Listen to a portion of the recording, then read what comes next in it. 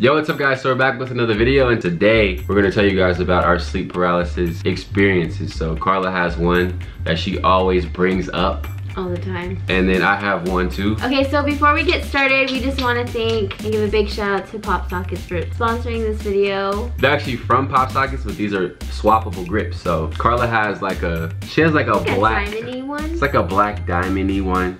And mine's like a flat black, because I wanted to find one that matches the back of my phone. This is something that I've actually really used. Carla's brother uses it every day. All the time. Carla actually just got hers, so she's starting out, but like it really does help. Like you could be laying in the bed like that. And it won't fall on top of your head. If you have a bigger phone especially, when you're holding it, it like lets you really, you know. It's really helpful, and I'm not like joking at all. Taking pictures definitely helps. Definitely for selfies too. And selfies. You could be like we said, these are swappable grips, so like you're not just stuck with this one. We're gonna show you how these work and how you actually swap them out. So you push down and turn to the left or counterclockwise. And mine didn't come out. Yeah. Okay, I got it out. So basically it looks like this and causes like that, and then we could actually switch, but I'll give you mine and then I'll take this one, because this is more like a diamond-y one. I like this one better anyway. Wow. So it's really easy, and if you guys like different colors, we have a bunch. There's a lot. There's like a rose gold, it's really pretty. There's like, what is this, galaxy, marble? That's marble. Another black one, glittery ones like for girls. There's also like a checkerboard. There's so many. This one's like a textured one. It feels like a shirt, like a flannel or something. Oh yeah. So there's a bunch of different ones. There's a lot. But we're gonna show you how to swap them out still. So you take your swappable grip, you line it up with these little like notches in here, and then you go, just put it back on, and then you turn it. And then it's good. And then you're good to go. There we go. And then you open it up. And now you're back to making selfies, you're back to taking selfies, you're back to If you want to, especially texting. if you, sometimes, you know, when you switch phone cases or whatever, and you want to like a different design or something. Yeah. So you can match your style, you can match your phone color, you can match your phone case. We wanted to make sure we showed you guys the swappable grips, because I'm sure you've probably seen them, but a lot of people don't know about them. We wanted to let you guys know this is something that we actually use. This is something that we actually use and actually enjoy. We're on our phone 20%. We are obviously social media people, so we need. I dropped my phone like crazy, so this helps me so much, especially like if I'm taking a picture or if I'm like just holding it in general. Like it's just a good grip like on your phone, and I'm not like sliding off. I've broken my phone so many times, so this has definitely helped me. We want to make sure you guys check out the new pop tops and pop grips, only at popsockets.com. I've also seen them at a lot of like local stores in like the mall, and you'll see them almost everywhere. But for sure, go to popsockets.com and you can get a swappable grip and be like us. And actually, we have a bunch of swappable grips that we want to give away to you guys, because we feel like we've never actually done a giveaway. This is the perfect thing that we can do, because this is something that is actually useful to people our age and anybody that has a phone. Like this is something that you actually want to use. So we'll give away how many? 10. Giving away 10. All you gotta do is obviously watch the video, like the video, check out Pop Sockets, just comment, just make a comment. Just make a comment if you want one. Just make a comment if you want one, and we'll randomly pick 10 people and we will send it out to you. You'll be contacted and it'll be sent out to you, and you could be like us. You'll never drop your phone. That's what I'm talking about. That's what I'm talking about. That's what I'm talking about. So now on to the stories. If you guys don't know what sleep paralysis is, this is a description of it.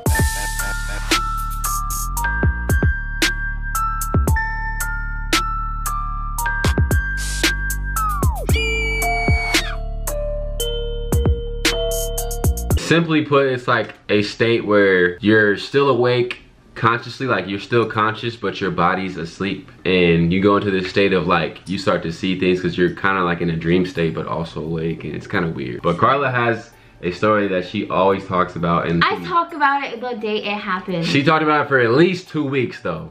At least 2 weeks. And we're gonna tell your story, please.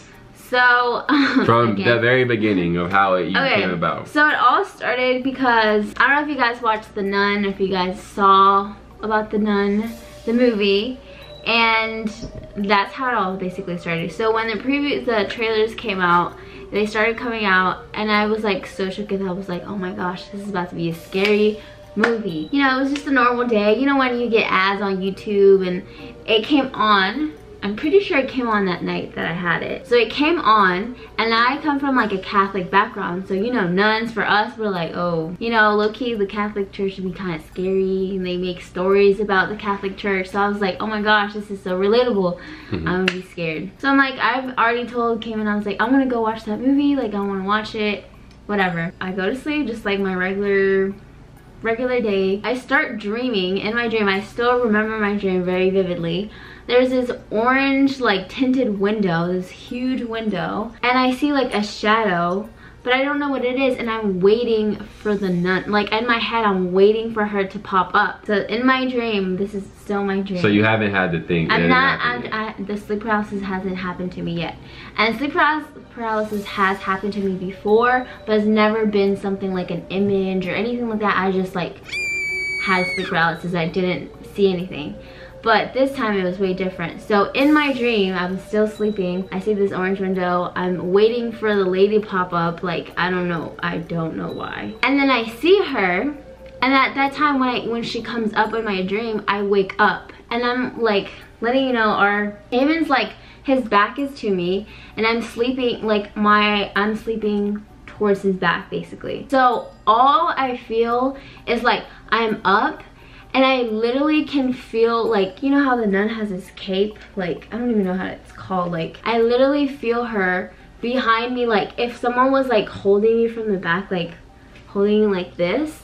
And, like, I feel it and I can't move. And I'm like, I can see Cayman, and I'm like, and I'm literally trying to talk to him. I'm like, babe. I was knocked out. I don't know what you're talking about. And I was like, I couldn't even like get the words out. And then after that, it even gets worse because I start seeing like scribbles in front of me. Like, it was the weirdest thing. I started seeing like scribbles, you know, like when people scribble in their notebook or whatever. And it was like a picture of her, and there was like X's on her eyes. And it was the weirdest thing because I could see my room. I was like in my room. I'm like, I can literally see everything in my room, and I can't get up. I can't move. I could barely like even keep my breath going. Like, I was so, and then at some point I was like, in my head, I was like, she needs to get off of me. Like, I need to like fight her. In my head, I was like, I need to fight her. So I start going like, in my head, I don't know if I was actually doing this in my actual state I was in. I don't know if I was actually doing this, but I was like going like this to like fight her off of me. And then I'm like, and like at the same time I was like calling babe, but I couldn't spit it out. And I was in my head, I was so mad at him because he couldn't hear me. I was so pissed.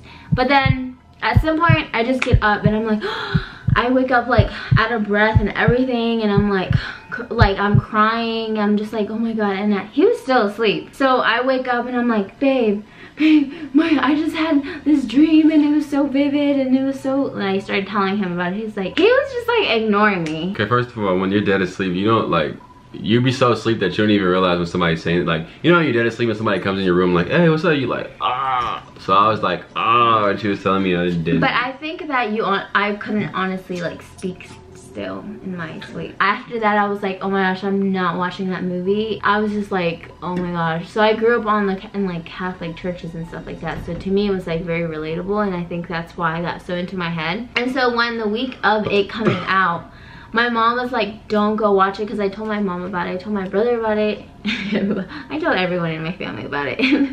And so my mom was like, don't you dare go watch that movie. You're gonna get more traumatized. You're gonna have more sleep paralysis. Like, just let it go. The day of the movie comes out, and I'm like, I'm just gonna watch it because I want to face my fears.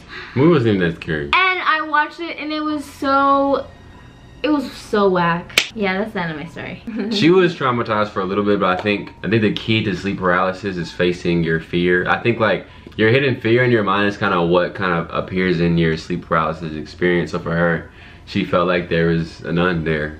And then for my story, I'll start off with my story. So I'm at my homie Derek's house. This was like 3 or 4 years ago. And at this time, like, I had the choice of like being in the living room on the couch or like having like an air bed in his room. So like, obviously I just went in his room with an air bed because like, we couldn't be loud in the downstairs. So like, basically, I'm asleep and I like my sleep. Like, I never really had problems with sleep paralysis. I'm not really scared of like, I don't sleep with the door open or anything. Like, I have to have like at least a TV on and stuff like that. But like, all that was still on, but I'm laying down and I go to sleep like any other day. And like, the thing about sleep paralysis, and you'll realize it's happening, is like, for me, it happens when I wake up to go pee or something, like, or I wake up a lot because Carla like wakes me up or something. After I get like back to going back to sleep, that's when it starts to happen, because your body's going back into that sleep state. So like, as I'm going back to sleep in this situation, I realize that like, I'm asleep, but I'm not asleep, just laying there, but like, you can't move, you just like, you feel like you can move your eyes. And it's also weird because you feel like you can low-key see yourself sleep. Like, you can low-key see like around you too. It's like you see like first person, you see like third person as well, if that makes sense. I'm laying there and I'm like, whoa, like I can tell, like I'm like, whoa, this is weird, like I legitimately can't move. But I look over, mind you, his bed's like, I'm on the ground and his bed's like hella high up, so he can't even see me down there like struggling or anything. So I'm like looking and I'm just like, yo, I really can't move. In this situation, like you almost feel like a presence of like, and this is real, like you almost feel like a presence of something in the room, like not your friend or your whatever, like you feel like it's something there that's not supposed to be there. So I'm just like, yo, like there's definitely something here. And so like I'm trying to move to look, but I can't really move to look. And it's one of them things where like I'd rather just close my eyes and not even see, but like I couldn't even do that. So like I'm looking and I'm trying to find this thing because I want to at least know what it is. And I look over and like, I wouldn't say I could tell what it was, but it was just a shadowy figure. Like a figure that I didn't know what it was, but I knew it scared me. Like I was definitely scared of it. So like to me, I'm thinking to myself like, is this like a bad karma thing? Like am I a bad person or something? Like what did I do? I'm like, is this what happens before you're about to die or something? I was just like, I really couldn't do anything. And it was like the scariest I've ever like experienced. I think a lot of the sleep paralysis stories, like you have like a shadowy figure in the room that's there like trying to get you or something like that. And I think it was playing on my fear of like, I don't know, I don't want nothing like that in my room while I'm trying to sleep or something, right? So it happens and I try to wake up, I can't wake up, but eventually like you kind of just fall asleep and it goes away. Yeah. For me, it just fell asleep. I fell asleep. I didn't go back to sleep. I woke up. I was so traumatized. I was like, no, she's coming. Oh my God. And to me, it was her. Like I knew my shadow was apparently the nun or something. So for you, it was like the black shadow. Mine was like me thinking in my head, like I got too into my head.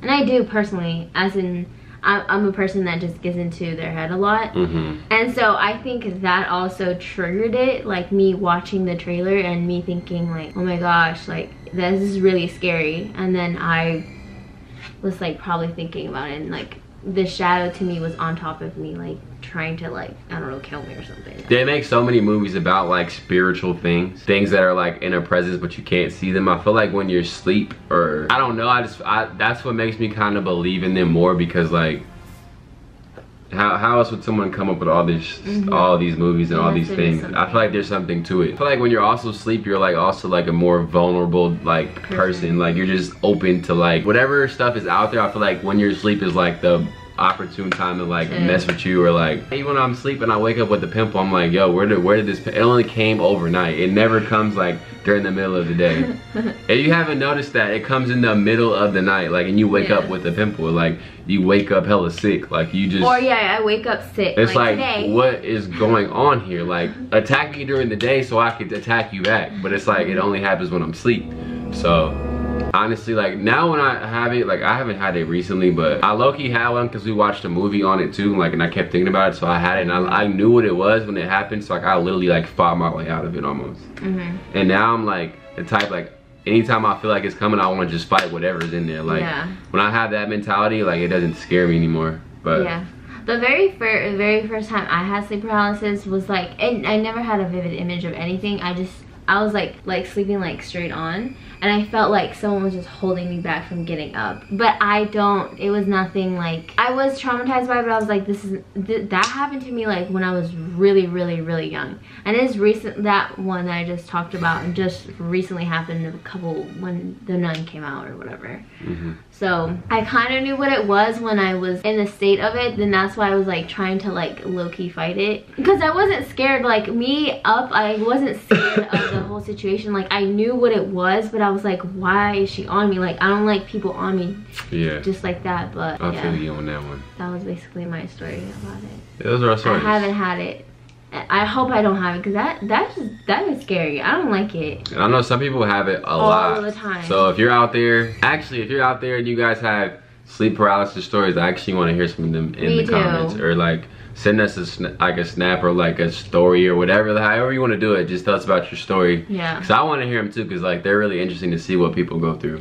Yeah. And there's people that go through sleep paralysis like every night. Like I would not want to even go to sleep. It's like a disorder almost. That happened to me personally. Like, you'd be scared to go to sleep, basically. Yeah, I'd be so scared to go to sleep. I'd be like, nope. You're just getting disturbed every night. Yeah, but at the same time, you need to sleep. So it just sucks. It is scary. It's a very scary feeling. Those are our stories, and I hope you guys enjoyed them. They weren't like super long or extra, but I hope it's like straight to the point. Like, sleep paralysis is a scary thing, and if you've had it, you know what we're talking about. And yeah, that's pretty much it. Before the video's over, again, we want to give a big thanks to Pop Sockets for these swappable grips, and don't forget we're giving away 10 of them. So all you got to do is go in the comments and tell us if you want. So depending on when this video is up, we will pick the winner 3 days after.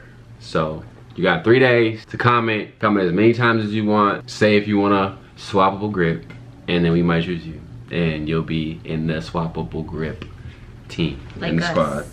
And you can hold your phone and be really not, you know, like when you lay in your bed and it drops on your head. That's the worst. The worst. No, it's hit me sometimes in my like lip. It busted her lip. The camera cut off. But yeah, that's it. I hope you guys enjoyed the video. And well, you should also comment what else you want to see from us. So let us know. She don't know what y'all want to watch. I always know.